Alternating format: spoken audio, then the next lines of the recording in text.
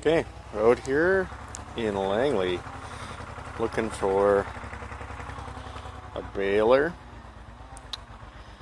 and guy's getting rid of a bunch of stuff. So we got the choice of 275 New Holland, missing a guard there at the top, but apparently she's a runner, and looks like she's a bit rusty. Seen her fair share of hay. And the 269,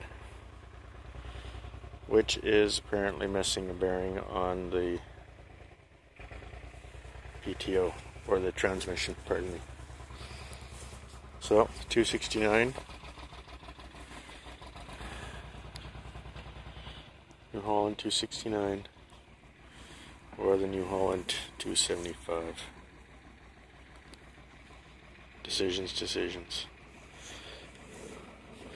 Right now I got nothing. And we've got a drum mower.